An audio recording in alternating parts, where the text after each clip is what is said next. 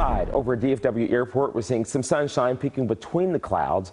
Otherwise, dry conditions and muggy. Temperatures feel like the 80s, right there at 80 degrees at DFW.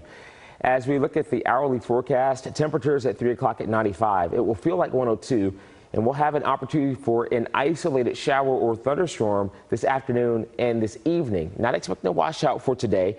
Any traveling plans there? Well, you'll see overall that we do have some rain chances for New York at 70% today, Philly at 50%, 30% for D.C., Atlanta. As we look ahead, even toward Miami, about a 70% chance. No delays at this point, but I'm expecting some delays at some of those airports because of the rain, especially in the east and northeast and mid-Atlantic. Your first alert 7-day forecast shows that rain chance today about a 20 to 30% chance, a 20% chance for tomorrow. As we move into Thursday, a slightly higher chance Thursday evening with the cold front with temperatures at 95 degrees.